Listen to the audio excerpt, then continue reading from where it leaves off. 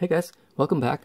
So here's the sketch, and there's not much in here, just a couple constants for the speed of the animation, some pins, some setup for the initializing the pins as outputs, and some simple loop to loop through rows and columns.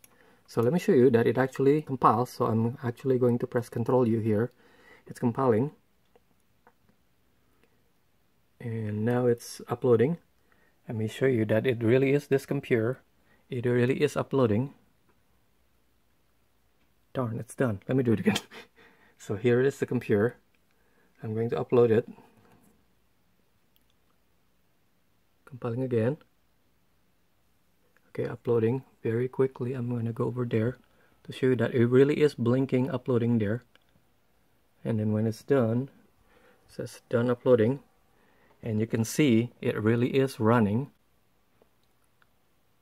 And to prove that this is not set before, I'm going to actually change the speed right here. 40, make it a little faster. Upload that again. And I'm going to go over here and watch it upload. There it is. And I'm going to go over there, and as you can see now, it's faster. So as you can see, the Arduino is running that code that I just now uploaded from here, changing that speed, and it is faster. So, and then as you saw in the previous way, well, I'll do it again. I'm going to start unplugging stuff, and it still works.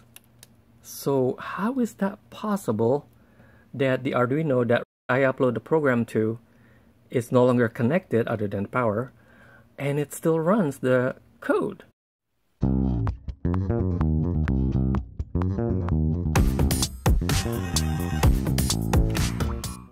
Okay, it's time to reveal a secret. Where should we start?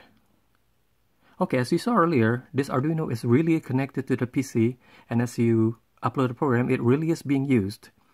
But he is not the Arduino that is controlling this display. It is actually not uploading it to this Arduino. Where, you say, does it upload it to? It's uploading it to these quote-unquote shift registers. They are not shift registers. They may look like shift registers. They may be wired similar to a shift registers, but each of these are actually Arduinos. They're AT-Tiny84 chips, which are basically Arduinos. Currently, this Arduino is controlling the rows, and then this one goes that way. And so I turn one row on, and then this guy turn the columns on, and then these guys go to the next one, and basically they're completely independent of each other. And you could see sometimes it messed up, and that's why I'm doing this really fast. And there, I think it just skipped because there is no timing between this one and that one. And that actually is the real thing that I was working on when I discovered this magic trick, because I thought it was kind of cool that once the programming is done, he's actually not doing anything. See, basically I have two programs.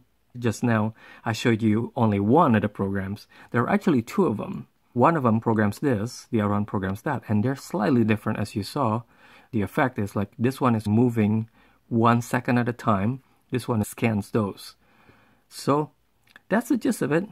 Oh yeah, and these switches, there is no chips underneath it. It's there because I need to be able to switch whether I'm using this Arduino to program that chip or to program that chip.